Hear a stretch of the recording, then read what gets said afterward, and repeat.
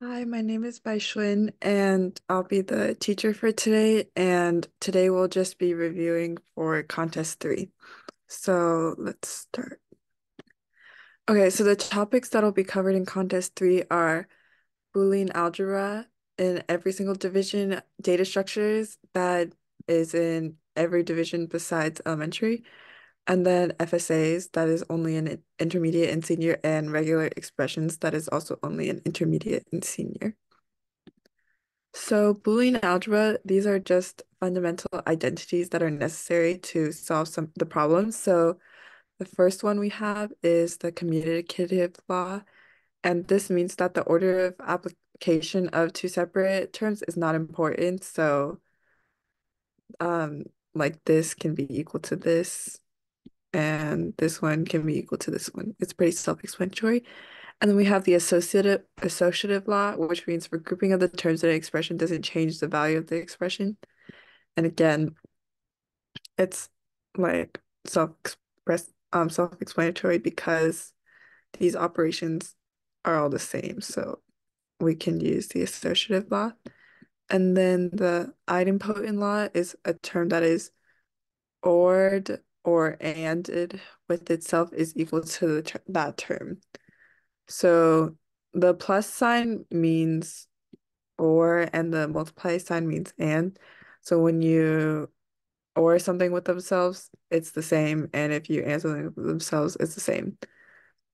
And then the annihilator law is a term that is ORed with one is one. A term that is ANDed with zero is zero. Again, this makes sense because get an OR is basically at least one is true. Which means as when you OR anything with one, no matter what it is, the one is true. So it will return a true. And the same with and. As long as you have a zero, it'll return false. So no matter what value this is, because this one is zero, it'll return zero. And the identity law is that a term ORed zero or ANDed with one will always be equal to that of themselves. Because for OR, it'll return one if at least one of the terms is one. So then we have zero here. If this one is one, it'll return one, and if this one is zero, it'll return zero.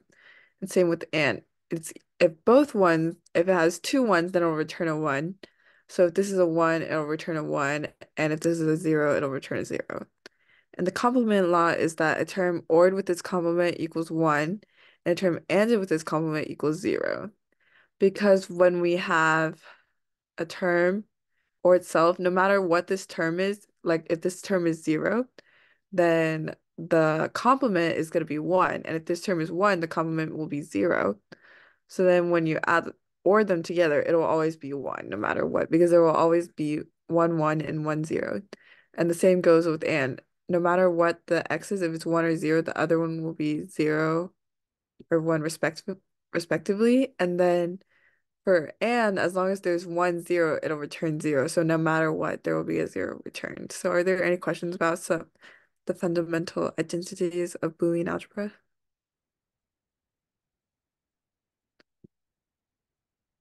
Well, okay, let's continue. So we have a couple more laws. So we have the absorptive law, which is complex expressions can be reduced to simpler ones by absorbing like terms.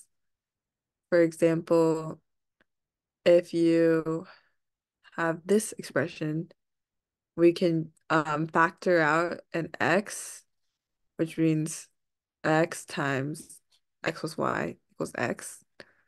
And the distributive law, it means it's okay to multiply out or factor an expression. Yeah, the not is the opposite of that thing. Okay, and then we can like multiply these all out. They're just foiling out here. And then we have De Morgan's law, which means an and or an expression that is negated is equal to the and or of the negation of each term. So it doesn't really make sense when we just hear the definition, but here I can explain it. So we're ORing an expression, And the negation of this is equal to the individual elements, the negation of them, ANDed together. So um not X or Y is equal to not X times not Y. And it can also be applied the opposite way. Not X and Y will be equal to not X or not Y. And then double negation is a term that is inverted twice is equal to the original term, which makes sense because it's not itself. And then this is the relationship between XOR and exclusive OR and exclusive NOR. We have um exclusive NOR is equal to not exclusive OR, which is equal to X exclusive OR not Y is equal to not exclusive OR Y. Exclusive OR, it means that when we return, it will only return true if they're not the same. So for example, if we wrote a Boolean like chart out for X and Y,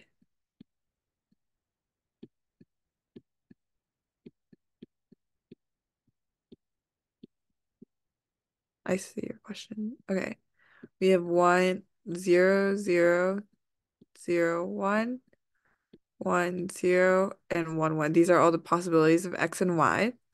So exclusive OR will only return true when they're not the same. So when they're both 0, it'll return false.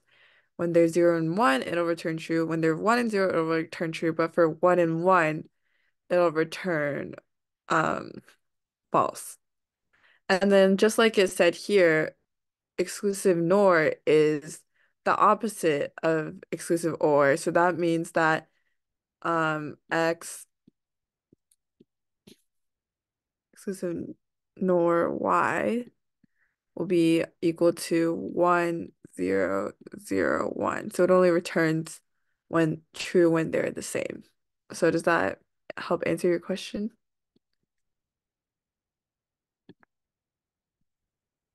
Okay,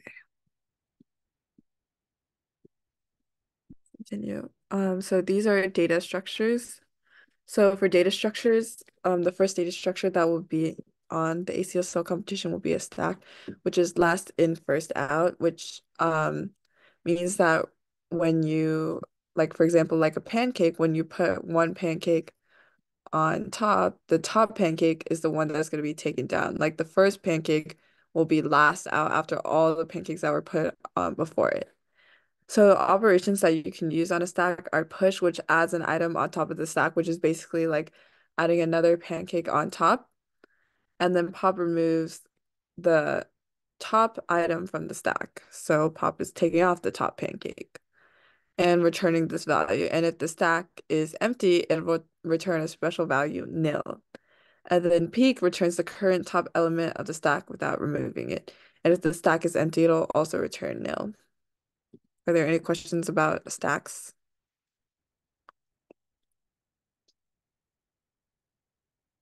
Okay, let's continue. So queues are first in, first out. So here in the picture, like it's like when you're waiting in line at a grocery store, the first person to get in line will also be the first person that can check out and go. So then for first in, first out, we have operations of pushing or end queuing, which is adding an item to the end of the queue. So like a new person walking up in line. And then popping or dequeuing removes the frontmost oldest item in the queue and returns it. So it'll be like the first person in line finishing their checking out their groceries. And then peek returns the current frontmost element without removing it from the queue. And again, if the queue is empty, it'll return a special value nil.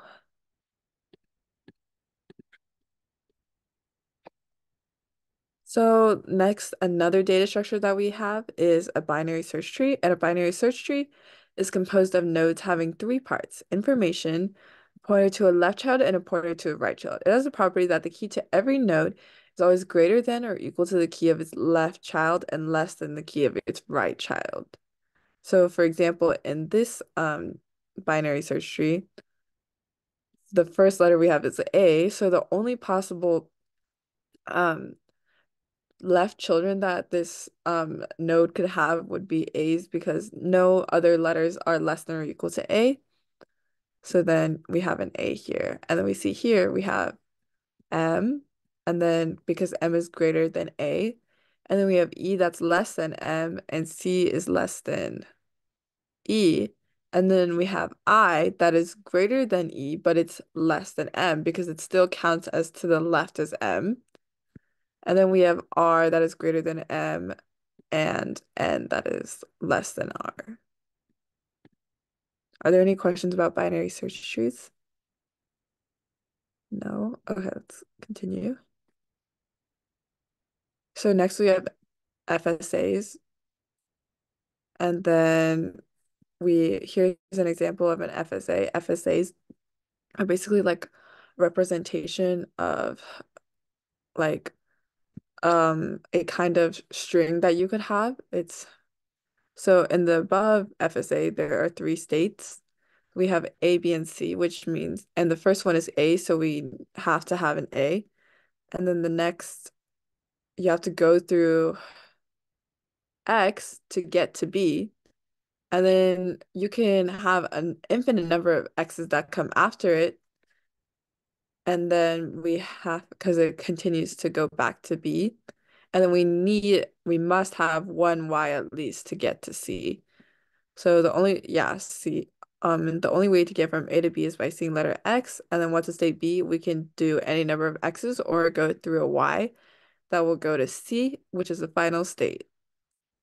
So then examples of strings that this FSA will accept will be these strings, which makes sense because we first have to go through at least one X and we have any number of X's and then at least one Y. Okay, are there any questions about this? No? Okay. So the order of precedence for regular expressions is the clean star, which is like this, and then we have concatenation and then union. So similar to standard algebra, parentheses can be used to group subgroup expressions. So for example, this one generates these ones. So the clean star applies to A only, but this one can generate these strings because the clean star applies to CA in parentheses. Are there any questions about order of precedence? Okay, let's continue. So these are just some identities in regular expressions. Okay. And these are the format or the syntax of regular expressions. So if you read these definitions, yeah, this is just the syntax. So like this one is alternatives. This one is the clean star. This one is the question mark, which means 0 or 1 of the preceding element, and the plus is one or more. And then the dot is a wild card. The bracket is it can be any letter that is inside the brackets. And then the caret is basically not. And then the parentheses will just define a sub-expression. And that's it for review. So then I'll set up the Kahoot.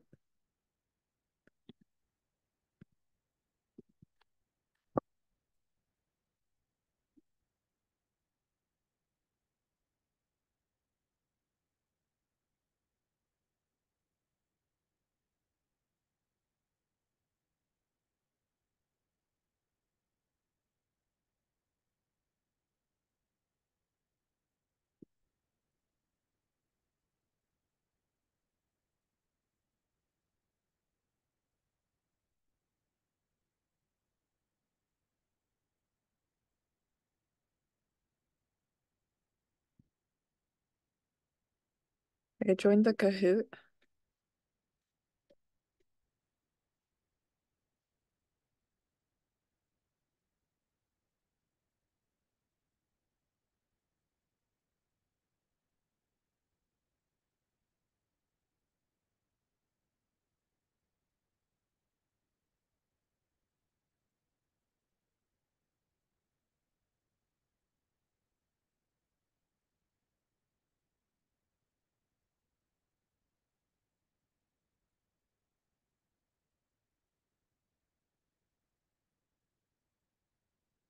Can you guys please join the Kahoot?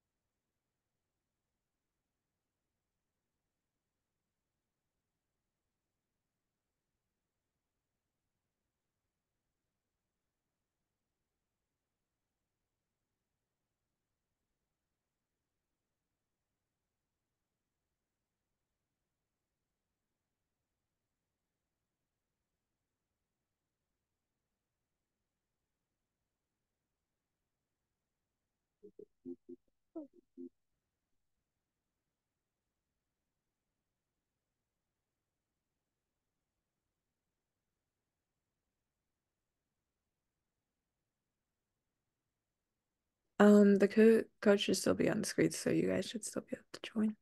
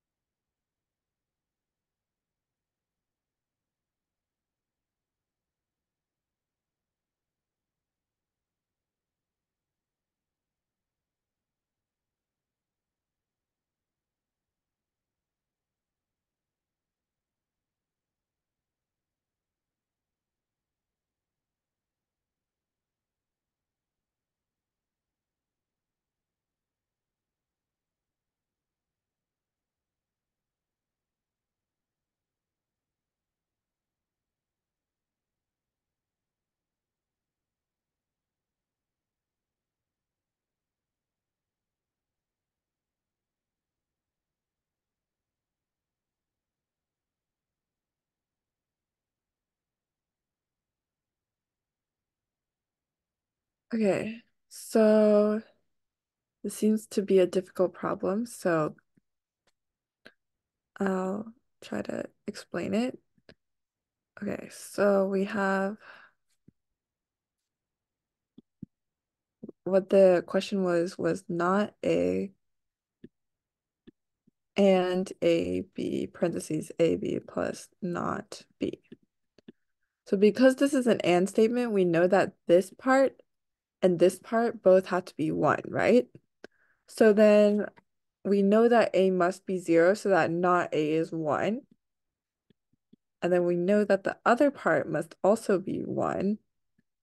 So then um it'll be if we have A is 0 here, B will be B will be 0 because A and B is 0 if at least one term is 0.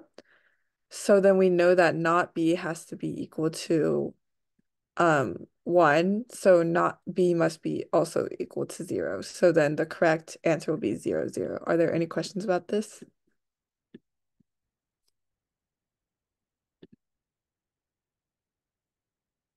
One doesn't work because, again, because A is 0, AB will be 0, and if B was 1, then not B would be 0.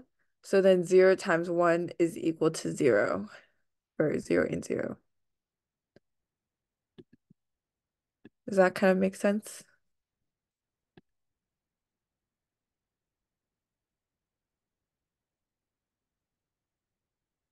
It's 0 because we know A must be 0, because an and statement, both um parts of the expression must be equal to 1 to return 1. And so we know that not A must be 1, so A must be 0. And because A is 0, we know AB is 0. So we know B not B must be 1 because we're adding them together. And if you add them together, it can be equal to 1. So then B must be equal to um 0. Does that kind of make sense? Yeah, the answer must be 1 because it says which returns true, and true is 1 and false is 0. Okay, let's continue.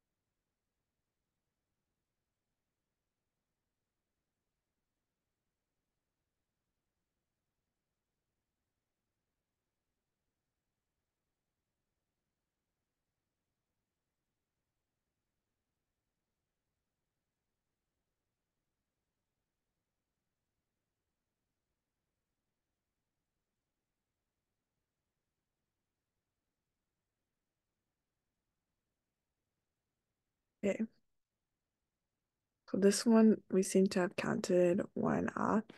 So for this question, we have how many ordered triples make A not B plus not A and B plus not C is equal to 1 basically, or greater than 1, because if it's greater than or equal to 1, it'll return true.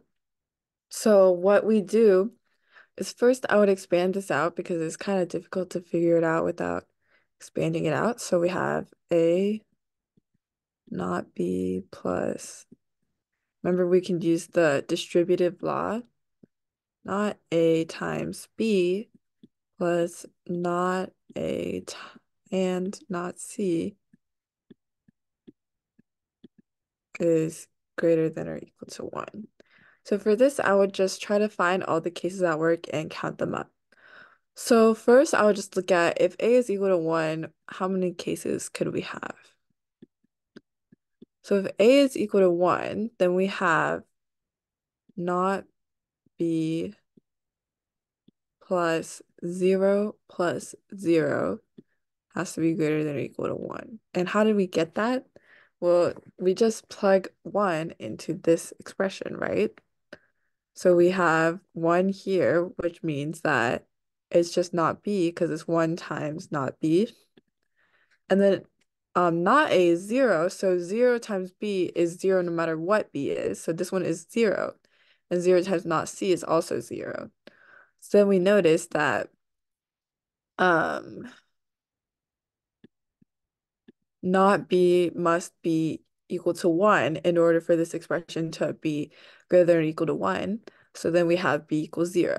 So for this expression, we have A can be 1, B is 0, and C can be anything because the value of C did not affect the outcome of our equation because A is 1, so not A is 0. So not A times whatever C is will be equal to 0. So C can be either 0 or 1. And we use an asterisk to denote that it can be either anything. So then we have if A is equal to 0. If A is equal to 0, then we have this one will be 0. So 0 and then plus B plus not C. So then this one is greater than or equal to 1. So that means that just at least one of each these ones have to be um 1. So the first case is if B is 1. So we have A is 0 and B is 1. Then C can be equal to either 0 or 1 because as long as greater than or equal to 1, then it will return true. So we have this case and then we have 0, 1, 1. The next case we have is if 0 is if not C is equal to 1, then that means C is equal to 0, right? Because not C would be 1. So then we again the value of B doesn't matter. So we have sorry. Yeah, 0, 0, 0. You have 0, 0, 0 or 0, 1, 0, but then we notice that we already chose a 1 up here. We already have 0, 1 up here before, so this one won't be taken into consideration. So what we have is 2 cases over here that work and 3 cases over here that work. And we add them up and there will be 5 cases in total. Are there any questions about this?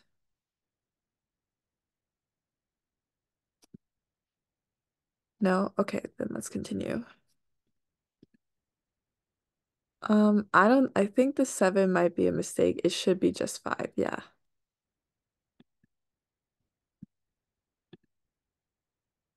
Sorry. I think it'll ret like give you a correct if you get at least one of them. I'm not sure how good.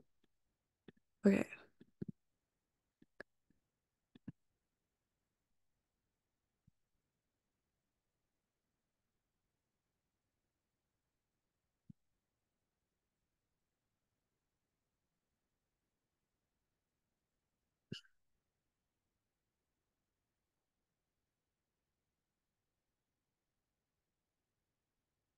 Remember, asterisk denotes 0 or 1.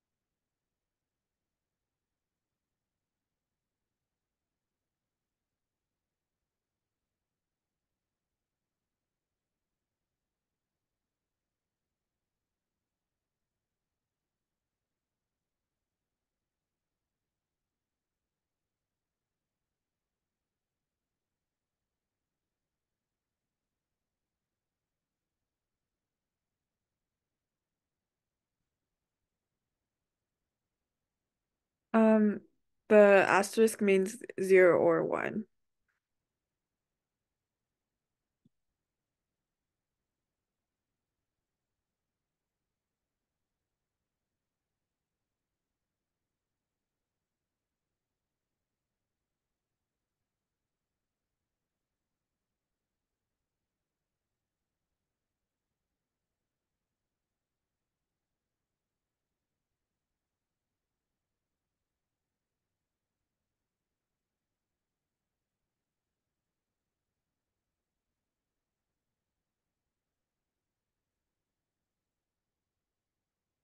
So for this question, we have the expression A times not B plus not C plus ABC.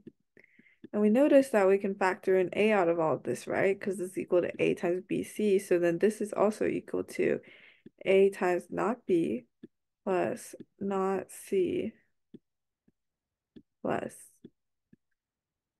um BC. So then we just have to make sure that this expression returns true. So first we know that A must be equal to 1 because again, in an AND expression, we need both parts of the expression to be equal to 1. So we have A is 1. And then now we need to figure out what values make the rest of this return true, right? So then we have um, not B plus not C plus BC equals 1. So let's just plug in some values of B to see what values of C we need. So first, if B is equal to 0, the value of C doesn't matter because in an OR expression, which this is an OR expression with 3 different parts of it, if B is 0, then not B will be equal to 1, and because at least one of the elements was 1, the whole expression will turn 1. So the value of C doesn't matter when B is 0. So C can be um 0 or 1. And then if B is 1,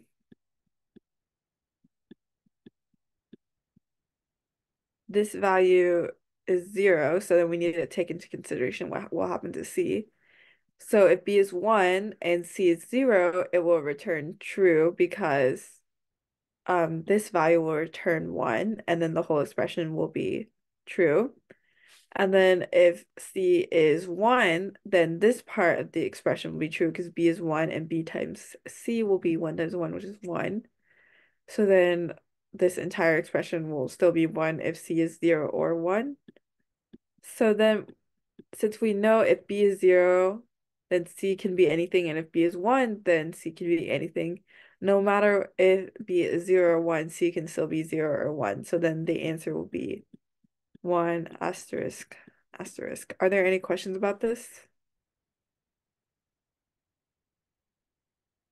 No? Okay, let's continue.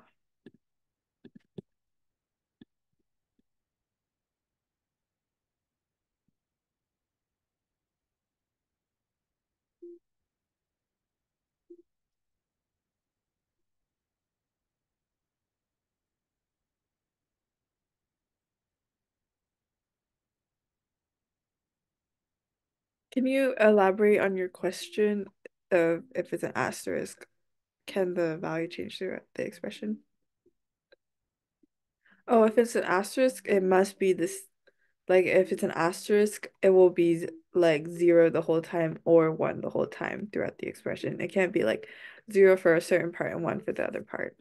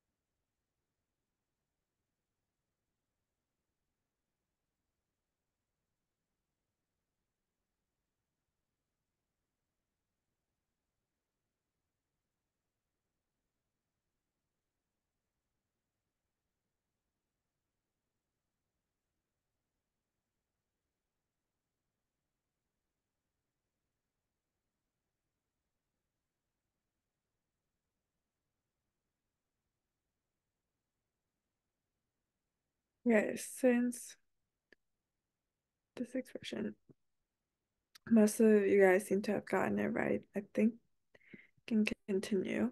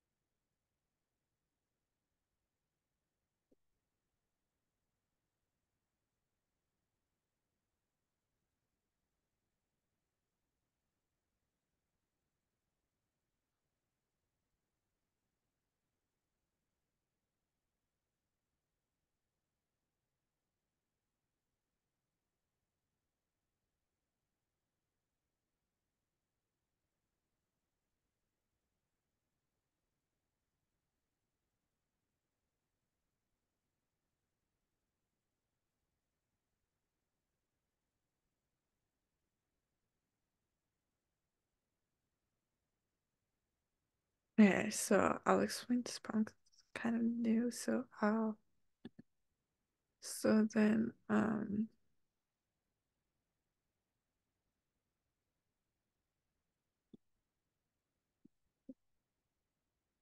you make a okay. So for this problem,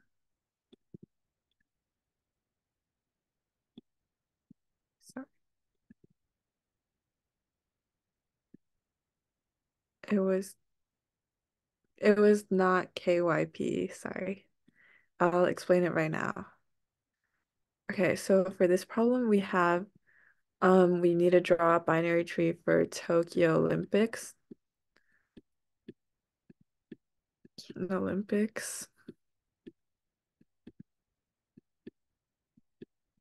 So we just go from left to right. So first we have T in it.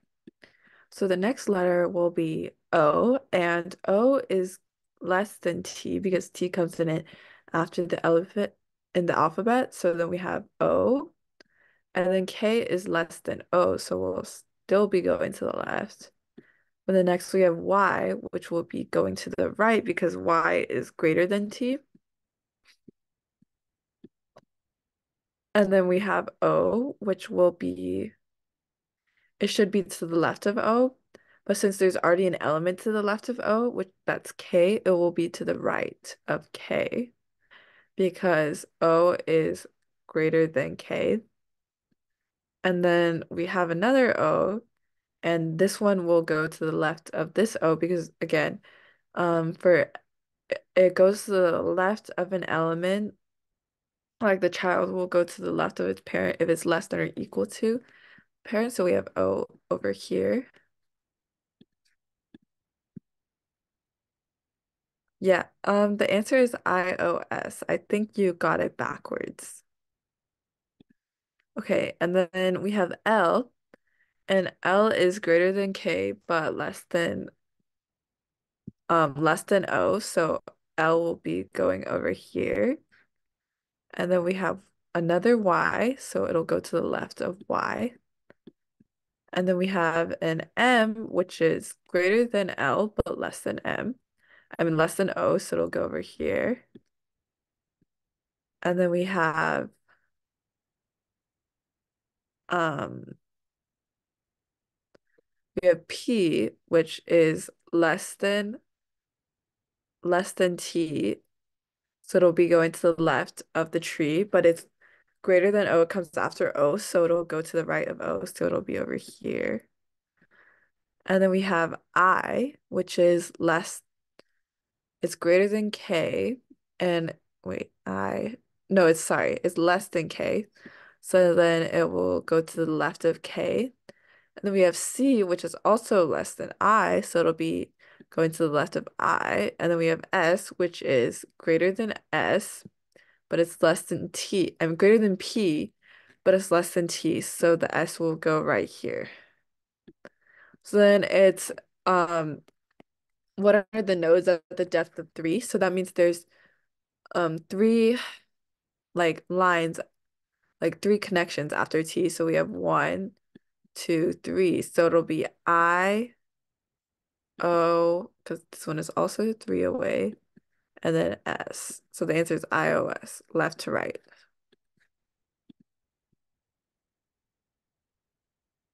So the descendants are the number of vertices, not nodes, right?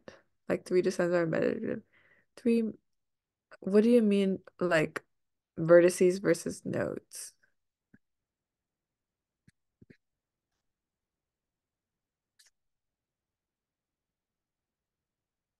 Yeah, can you elaborate on your question?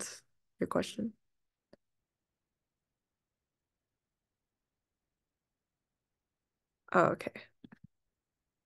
Okay. So let's continue.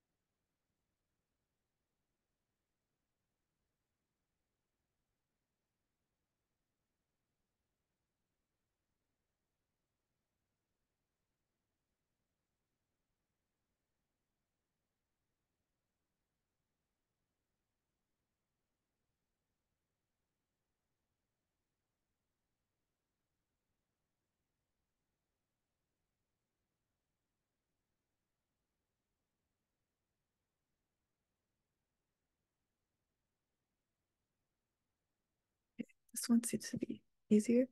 Can stack should be more self-explanatory. We just push and pop and follow the instructions, so I won't go over this one.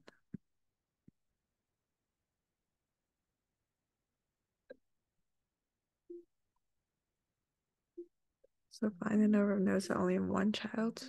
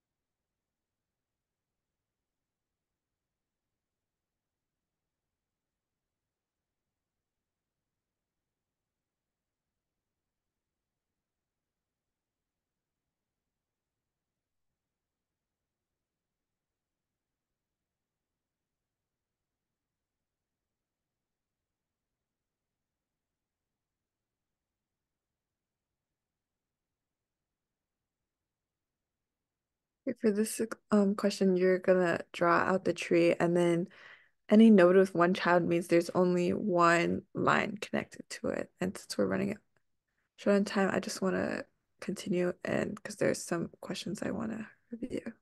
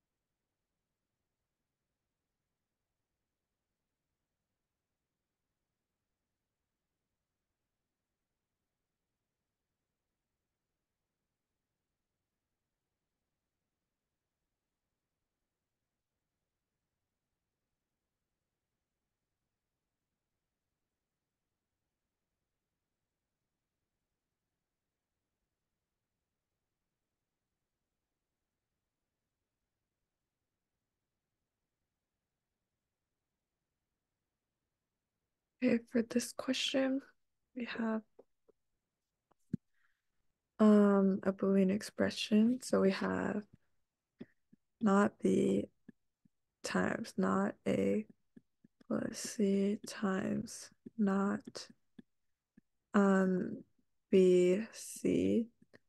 So this one, whenever I see any not over a whole expression, it always reminds me of De Morgan's law, which means that we can simplify it. So then remember, according to De Morgan's law, we have not A times, this will turn into not B times not A times not C, remember? Because Morgan's law is not in A plus C is equal to not A times not C, and it's equal to not plus not B plus not C, because this one will turn into that. And then it's asking for which ones make this expression true. How many order triplets make this true? So we have, for here, we have B can be, when B is 0, then C and A can be anything because,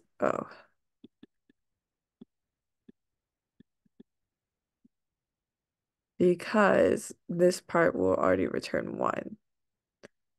And then when C is 0, the same can be said for A and B. So then, um, so we only have a couple cases where false is returned, and those cases are when B and C both don't equal to 1. So that means that they're both 1. And then if they're both 1, this one will be 0, this one will be 0, this one will be 0, this will be 0. So then this one, if A is 0 or if A is 1, it doesn't work. So then it'll be 2 times 2 times 2, which is 8, minus the 2 cases that don't work, which is 6. Are there any questions about this? No? Okay, let's continue.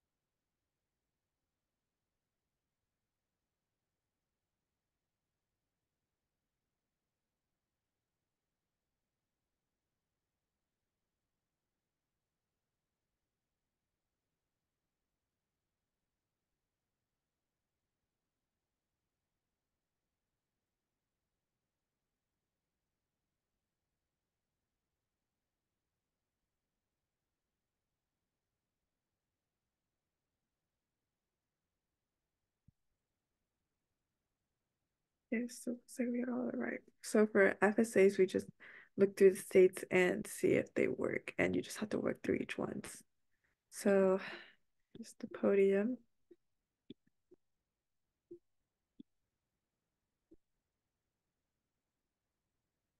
Good job, Roger, Catherine, and Daniel.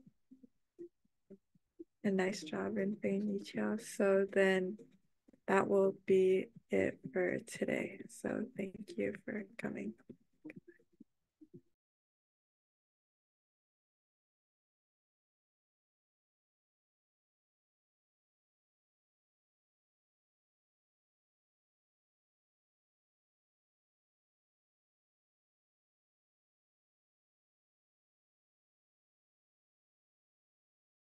Thanks, goodbye.